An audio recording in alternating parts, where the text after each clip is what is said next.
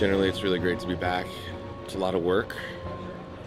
And this time, like, I know what I'm in for. Last time I didn't know what I was in for, which I think helps me, actually, because last time I was really hard on myself and I was really trying to push myself for, like, immediate results. This time, it's much more about building from where I am and trusting that everything will fall into place. Drop the hammer. I'm most excited about cultivating that sense of discipline again and being here every day and working for a few hours. I can pick stuff up really fast, but I gotta work really hard to make it look easy. That's gonna be the biggest challenge for me, is to sort of get all this movement in my body in a way that's organic. Well, eventually I'm gonna probably be over there.